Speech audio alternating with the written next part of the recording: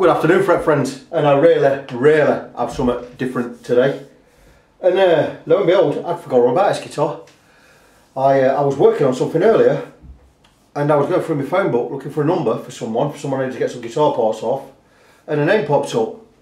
A client of mine, Phil, and I thought, oh crikey, he come up last week, he dropped a guitar off. Where's that guitar he dropped off? And I'm going to show it you. And this really is something different. I've never seen out like it. And it's, look at it. What a great piece of kit. And it's a Godin LGX, I believe, a model. It's a Godin LGX SA bracket S. And it's quite a remarkable guitar. And I forgot it was here. It was 1800, this is 1800 quid worth of guitar here. So anyway, Phil bought it in. And there's a couple of problems with it. It's got a ding there. And it just says, give the once over, I want it set it up proper, whatever it needs, do it, sort it out. Anyway, when he got it out its box, case, the case down there for it. When he got it out its case, I noticed a chip on the back of the headstock. I said, what have you done there? He didn't even know he'd done it. He says, crikey, where's that from? Is it down here? He didn't even know he'd done it. So I said, I'll try and drop fill that in with some epoxy and stain. And I'm going to try and fix it up just to make it look not chipped. It also appears to be scorched at this end here. That looks like some kind of scorching there. And I've just noticed, it's a ding here. Just a small ding. Right where my finger is, this finger. So, it's one of the things I'm doing all the time with guitars I have in. I'm absolutely checking them from top to bottom. I'm checking every ding, every scratch, every scrape. There's a chip there on this horn just here. Next to my finger, don't know if you can see that, but it's there. Just to cover myself, because I had a guitar in not too long ago and it was an impossible fix, but I'd done a fret level on it and I realised halfway through the neck were twisted. And because I'd done the work, I had to replace the neck. I actually went and bought a new neck from a guy. It cost me 109 quid for a new neck. The job was only worth 75 quid, so I got paid 75 quid, bought him a new neck for 105 quid. And the reason I bought him a new neck is because it was my fault. Because if I'd have noticed the twist on the neck, I'd have said to him, can't fix that. You know, buy a new neck. But because I'd started work on it, then noticed it, you know, balls in my court, the guitar was in my care, and I didn't notice it. So now I check guitars, every single thing, before I even start recording the video. This one I haven't actually, so I've made myself out to be a liar right now, but there's dings here, there's a ding here on the back of the neck, look there. But Phil will know about his marks here. This is you can buy this guitar brand new. If you look around, you can buy it for £1,600. Now for a bolt-on neck, that is a lot of money, but like I say, it's got some kind of built-in synth. I don't know what this does, I didn't even look that bit up. But you've got inputs here, look, you've got a regular guitar input, you've got the Piezo input, and you've got the synth. Well, not input, output, whatever you want to call them. So you've got your regular guitar jack, you've got the Piezo jack, and you've got the synth jack. Nice string through system there. I don't know what's wrong with it. I've got absolutely no idea. I'm hoping there's nothing wrong with it electrically, because if there's anything wrong with this electrically, it's going back.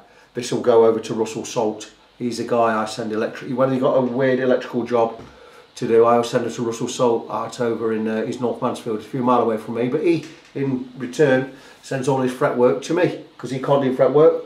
I can do electrical work, but not this kind of electrical work. These are all synth switches and everything here. I don't even want to look under that. I'm just not interested in going under there. Electrics are not something I am fantastic. I can do a basic guitar, but that's it. So, this guitar, what do I know about it? It looks like, I've been told it's a mahogany body, mahogany neck. You've got a AAA maple flame top. I put my life on that being an ebony fingerboard there. The nut is going to be some kind of compound resin, probably a tusk nut or whatever. I don't know if any frets need work. These are, you'll have a volume and a tone. This, I believe, is, I did hear what this was when I just watched the video upstairs, now I've completely forgot. Could be a volume for the Piezo, I'm not sure. Could be a blend volume, I don't know. I'll have to go and check that. So I've not really done my homework on this, but what I am doing is I'm definitely giving it the complete setup. Any frets are high, I will level any frets that need doing. I do believe this is a 25 fret guitar. No, it's not. absolutely not. So it's a 22 fret guitar. The reason that got me there is there's 2 dots on this fret just here, look, so I assume that was a 24 down there. It's not a 24, it's a 21. So it's a 22 fret guitar. 15, 17, 19, 21, 22. Confused with that. Scale length, I've got no idea. I'm going to have a guess at a Gibson scale length, but I could be completely wrong. Yep, I'm completely wrong. It's a Fender scale length, 25.5 inch. That's good. So, I'm going to basically appraise this guitar. I'm going to go across my fret rocker in a minute once I've got the next set. I'm going to test the electrics, blah blah blah blah blah. Some more things I'm noticing with this guitar. A couple of dings in the Seymour Duncan pickups here, just on the edges there. I like to just get these things pointed out and just to show that, you know, these were there before. Anything else, because this is one of Phil's, and Phil trusts me anyway, and as a returning customer, he's bought a lot of guitars to me. He's going to trust whatever I say anyway. But in future, any guitars I get in, they are going to be absolutely thoroughly inspected. And one good thing though, another turn up for the books is I'm having quite a few guitars shipped to me nowadays.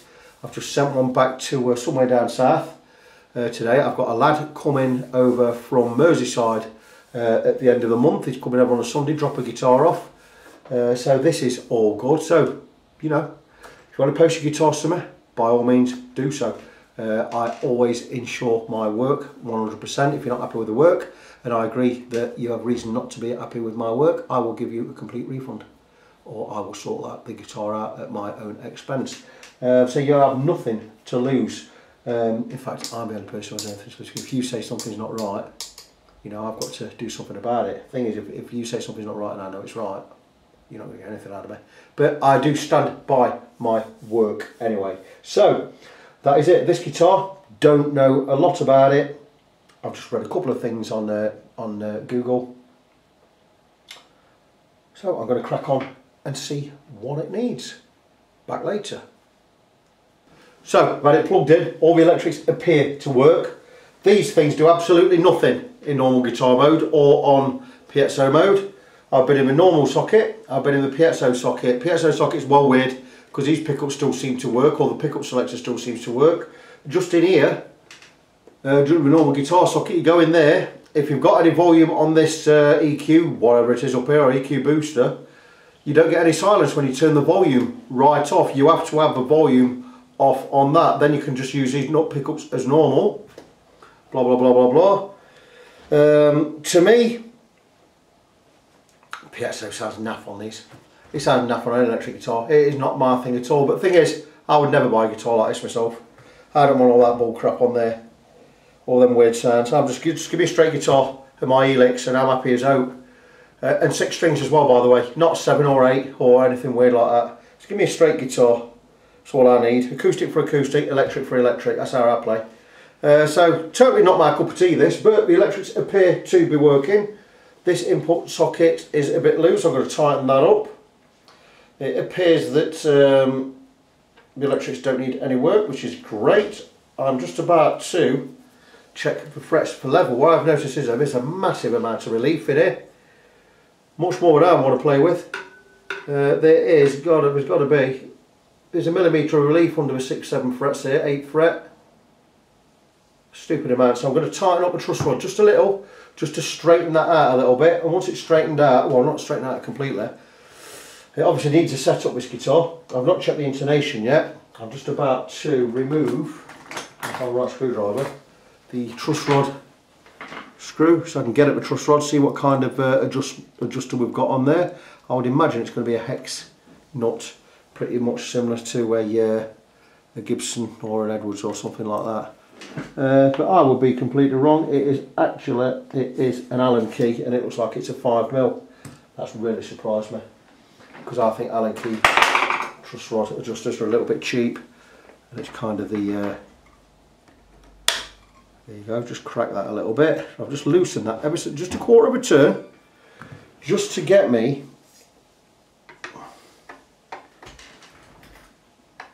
I've gone the wrong way there. Probably have. Probably to tighten that a little bit. A little bit less relief in there. I like to hear a truss rod crack a little bit like that. It means it's not been touched before. And there you go. I've given that a quarter turn the other way, and that really ought to be enough. That's more than enough. That's fantastic. Now we've got the relief to be round about 0.6 mm. That is as much as we want there. What I'm going to do now is I'm going to loosen the string slightly. Strings, these are like a weird coated. Oh, these are hybrid string. You told me about these. They're like a cross between an electric and acoustic string, and they're coated. I don't know if you can see them from where you are. Blah blah blah blah blah blah. I think it's told me to stick a set of normal strings on there. If I was going to do that, I'll be sticking a set of 10s on there. Probably go with some, I could give some with Dearios. I'll stick some slinkies on there. Well, slinkies aren't 10s, but I'll stick the equivalent of a 1046 on there. I've got plenty of sets brand new. So, I'm going to do a couple of things. I'm going to loosen the strings just a little, just so the neck is straight. I'm going to go across with a fret rocker, just check the frets, just to see if anything needs working. Probably have to loosen these strings right down. These strings sound horrible, can you hear them? Sound dead. Horrible strings, they're like got like a nylon coating on them. Now I'm one of these people, if it's not broke, don't fix it. I'm all for technology and upgrading stuff and making stuff better, but if it ain't broke, don't fix it. They're always, I was going to say wanking about, but they are always wanking about with stuff that works. I don't get it. I don't get it at all. You know, as proper players, we just want proper guitars. Anyway, that is the neck straight. So what I'm going to do now is I'm going to go across with a fret rocker off camera, and I'll come back and let you know how that goes. So fret wise, this guitar is fine. I've got the neck straight, bit across with fret rocker. There are 2 frets giving a very slight rock. Nothing to worry about. That's all covered in an intensive setup. So this guitar just needs an intensive setup. It's all it's going to have. I'm going to knock Phil a little bit of money off because he's not having a lot of fretwork done. So he's going to be really, really happy with that. Don't need to do a lot of work. I'll give it a good clean. I'll go in there, check the electrics, make sure, well, nothing is scratching, but I'll give the pots a little bit of a squirt with some switch cleaner. The frets will be polished. There's 2 I've got to do definitely. Once I get the strings off properly and check, there might be a couple more high ones, but if that's the case, it doesn't matter. They're all going to be included in the price anyway. So just a couple of frets need work. I'm going to put a new set of strings on there. Pretty straightforward. I'll tighten all the nuts and bolts, make sure everything's tight, make sure these are all tight. The screws on the back are tight and the screws on the edges, we're getting enough, we're not getting too loose or too tight on the adjusters, the tuners there. I think the trusswood nut is where it needs to be. I'm just going to check the intonation. These strings are coming off. They're like a flat wound, but for an electric. Really, really weird. I think Phil told me what they were, but he wasn't too happy with them anyway. I'll just stick a set of normal electrics on there myself. Going to have a full proper setup. I'll check the intonation. Nothing I can do about the radius, but I can do something about the action. Guitar looks and plays fine. Certainly not my cup of tea. And what I'm doing free is I'm going to fix this chip in this neck here. I'll show you a bit more of that when I get to it. It will be a neck off scenario. That's why I'm charging for an intensive setup. It'll be a neck off scenario, and I'll have to get it all clamped up, get it clamped so I can drop some epoxy in there, and it's got to be perfectly straight. So when it settles, it's not going to be too proud of the actual headstock area. All it's going to do is I'm going to drop it in. It's just going to look black. It won't be 100%, but I think we'll get it at least 95, 96, 97% perfect, you know, which is what we're looking for. If you wanted that finishing, you're just going to take it somewhere else and you'd be charging, probably charge 100 quid. I'm charging a tenner for that, so there you go. So I shall crack on with the work and update as necessary. So I've been across this guitar with a fine tooth comb, check the frets, check the neck, check the action, check the intonation. I've reset the intonation, reset the action, got a tuner on there. Great little tuners these, by the way. The Dearios Elite, it's the best tuner you will get. Fully 360 degree turn in any angle you like, and this is the most accurate tuner I've ever had on a guitar neck. Much better than the Snark I had. Absolutely brilliant. These are 11 quid. It is a Dearios Elite tuner. Go and buy one, you will not get better. I'm not sponsored by these, by the way. Not sponsored by it, I'm sponsored by God. That's it. So there you go, this guitar. It needs a complete setup, new set of strings on there. Something else it needs doing is the nut slots are really quite high. We're quite high above the first fret. I'm going to cut these nut slots a little bit deeper as well. So it's having a full setup, it's having a full works. The intonation's been done, the tuning's been done, the action's been done. The neck, I've reset the neck. I just need to cut the fret slots, remove the strings. I will tighten up, or loosen and tighten all of these gubbins, all to do with the tuners. I'll clean the guitar from head to foot. I will level the frets that need leveling. There's 2 at the moment. There could maybe 3, 4 or 5 when I've got the neck, when I've got the strings off and checked it properly. No big deal, the electrics are fine. Everything else, it just needs a good clean. I will polish the frets once I've leveled the ones I need to level. All of them will get a polish. The 2 or the few that need doing will get a recrown and a polish. The fingerboard will be treated with mineral oil, specially formulated mineral oil for rosewood and for ebony. So it's going to get the full works. I'll clean it up where it needs cleaning up, and I'll tighten up what needs tightening up. And then the last job I will do, in fact I'll take the tuners off when I do the neck work. Get the tuners off, I'll get it all clamped up and we'll fix that big chunk missing. I can't do anything about the burn there, can't do anything about that, but that chunk, we can get that fixed. Phil didn't even know that was gone, so he don't know where the chunk is, otherwise we could have just glued that back in and made it as invisible as possible. But we're going to fill it with epoxy, we're going to fix it that way, it's the only way I can do it. And all being well, that should be good. So I will crack on with this. It's going to be, it's not going to be this week, it's going to be next week sometime, this guitar. But we'll give it full works, we'll get it all back up to spec, and the job will be a good one. So, back with the Godin. This is the area. I'm actually holding the camera at the moment. This is the area I'm going to drop fill with some epoxy. I'm going to stain some epoxy, mix some epoxy up, drop some black stain in there. I'm going to tape around the edge just to stop an overflow. And what I'm going to do is just drop into this hole, just right up to the level. I've got the guitar, I've got it level both ways, or as level as it can be by eye. I'm going to check it with a small spirit level in a minute, see how we are. I'll tape around this edge, just so we don't get any overspill on the edge, and I'll just drop some epoxy into this hole until it comes level with the guitar. Chances are, when you get close up, you'll tell it's been done, but at least it's going to be solid and it's going to look the part. I'll come back and show you how that went in a bit. Good morning, fret friends. Just back from the hairdressers, but moving on with this Godin guitar. And this is by no means a professional fix on the headstock, but I have filled this area.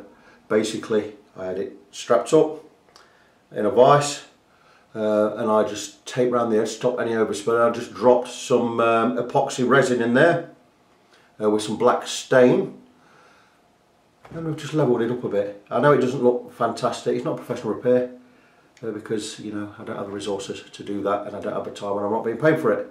Just wanted to show that we've filled that chunk in. Phil didn't even know he'd done that on the guitar, so that will do. At least the guitar looks the part now. So I'm now going to move on to fret leveling part of the process. There was only a couple of frets were high, so it might be an much easier one than I thought initially, this one, but I'm going to crack on with that. I'll come back and show, maybe I'll show a little bit of that shortly, but I want to get this one wrapped up today. Beautiful, beautiful ebony fingerboard there. I might even go, once I've got some mineral oil on there, I might just drop a little bit of stain in there, because it's just lining up down these edges. It might even be a piece of stained rosewood. I don't know, I've not looked at the specs of this guitar, but anyway, we'll get it all built back up today. I'll come back shortly with another update. So, regarding high frets, we have 6 high spots, not majorly high. We have one small spot there, about 1 centimetre.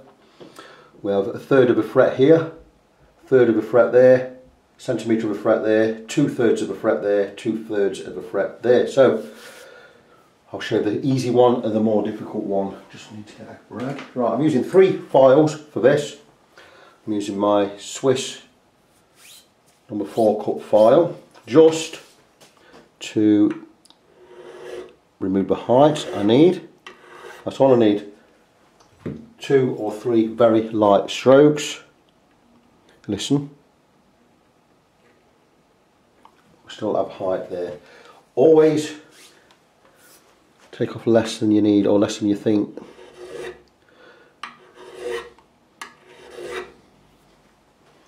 That's going to be close.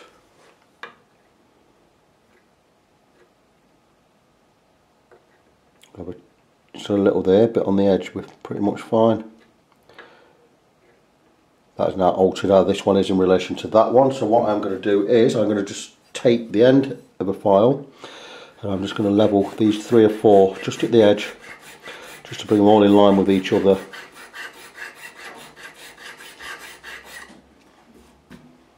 Not major work. I'm going to go back 3 frets, that's fine. A little bit on that edge, but that's now fine. When we do 1 fret, it's always going to alter the ones next to it ever so slightly. We just need to go, I'm thinking that will be just about right. Always delicate strokes, always clean file.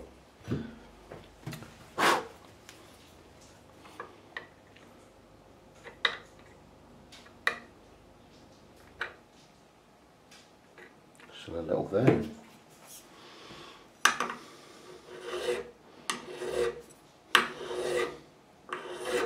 I think we'll find that that is just about it.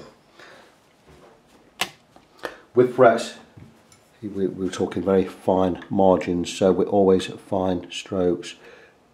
Still a little high there. Again, always wiping file.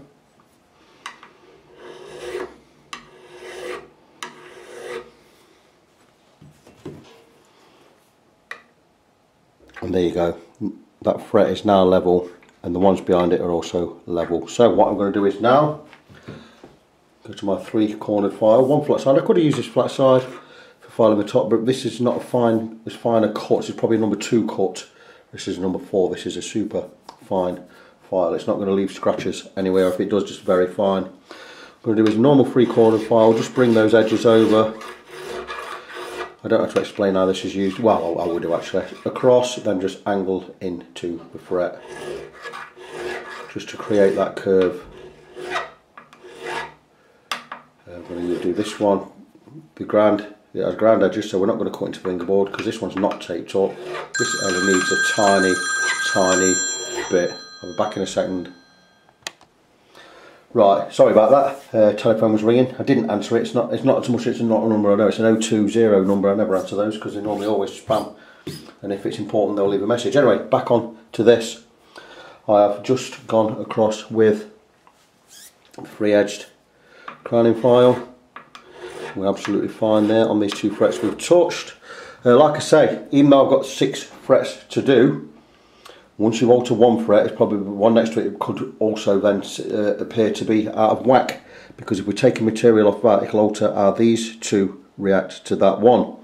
Because first we're just checking this one's high, then we have to check back, and that because we take material off here, that might also be a little bit high, and that was the case. But now we've done that, we're going to use the 2.5mm side of my crowning file, and we're just going to profile the fret, just to remove any burrs if there are any there. And this one again, just at the end there.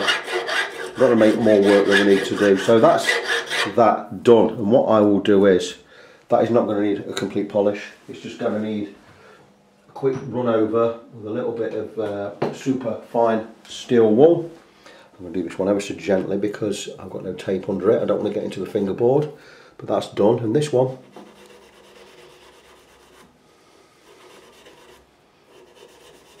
that is that fret levelled. Now that was only 1 centimetre of height extra on there, but that one's now done. All the frets are going to get polished anyway. I'm now going to move on to these 5 here, and there's one hidden. It's actually in the vise. Now you see, when I get a neck in a vise, it's padded each side, so we don't mark the wood in any way, even though these are padded anyway. These vise grips. So I'm going to move on to these 1, 2, 3, 4. This one, just about half a fret there, needs work. That edge is really high there. Well, it's not mega high.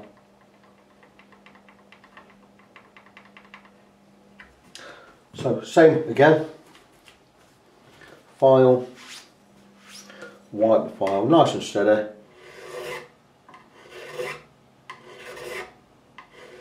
I can just see where there's some indentations on this fret as well, so we're going to remove all those as well.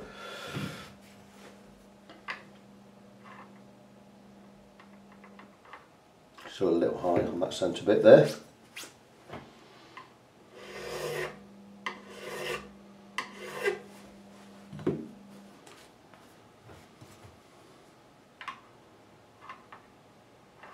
That's beautiful. I'm going to check the next one along, and it's not altered anything, so just that fret there was high. This one's fine. I'm going to move on to the next one. I'll do the crowning afterwards. Now you know, well, in fact I'll do it now just to show you one more time. Crowning file, I'm going to do it vertical, then I'm going to roll. When I'm doing this side, the side closest to you, I'm going to roll the file this way.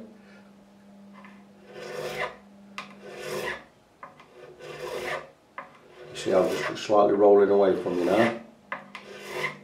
And I'm going to come do the opposite side. I'm going to roll this towards the fret or towards the camera.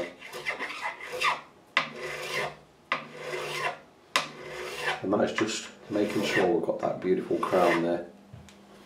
I will then eye the fret, just make sure it's got that beautiful D shape, which is beautiful. And finally, remove any burrs, clean profiling file, and across the whole fret, reprofile. That's that fret done. I'm going to check its level. Beautiful. I'm going to check how it is in relation to the fret up next fret along, and fine. So that altering the height of this one has not done anything to this fret. These are all in line, and these are in line as well. That's absolutely fine. I don't have to touch that one. So I'll move on to fret. This will be the third one. So I'm just going to polish this one in. So that's it. That's 2 done. 4 more to go. As explained earlier, even though I've got 6 to do, I had to do a little bit on that one as well. It is possible that when I do this fret, it could alter these 2 slightly, how they are in relation to this after I've removed material. So even though I say I'm doing 6 frets, I might end up doing 12, might end up doing 18, you just never know. And this is why normally I wouldn't do 6 frets by hand. Once I get to 6 frets, need a little bit of work, I would skim across the whole lot. But in this case, there's only 6. There's only a tiny, I like this one's very marginal, it's just a tiny rock on that one, and there's a tiny rock on that one, so it's not major work. So I'm going to crack on. I'm going to get these 3 done. I'll be checking the ones next to them, making sure they're all fine as well. When I have this final one to do, I have to take this out of ice, move my neck along a little, and get some tape around this one and get into that one. So I will come back and show you the results once I've finished. So with the frets now all levelled and crowned, not all of them. I didn't really have to alter much more than the 6 I mentioned. I did have to do that one, the 7th, and I did it. I had to alter a couple more. So in the end, I probably worked on about 9 frets, but we're talking very, very tiny margins. That's the last one I've just done. I'm now going to move on to mineral oil. Treating fingerboard with mineral oil, called lemon oil. It's not lemon oil, it's mineral oil, especially formulated by these companies who know what they're doing. Dunlop, for instance, Diodario, PV make their own. This is a Kaiser brand. Fretboard conditioner. It will not only remove the grime, it will also clean and nourish the wood. It's called lemon oil just because it has a hint. We put a little bit of lemon oil, lemon scent in there just to make it smell nice. That's all it is. So I'm just going to light coating, rub it all in, let this do its magic and soak in. And while that is doing its work, it can be a bit of a grimy, dirty job because I'm rubbing this on where people's mucky maulers have been, and their sweat and their grime. But you know, I wash my hands. I've got gloves up with it. I don't wear them often. I only really wear them when I get a really horrible guitar, and I've had a few, I'll tell you that. But anyway, that's in there. I wipe my hands. What I'm going to do now is I'm going to polish the frets, and I'm going to use a fret guard or a fingerboard guard. It's just a matter of placing that over the fret, and I have a wider one for when we get down here. And we will go and get a fresh piece of super fine steel wool. One fine one, here you go.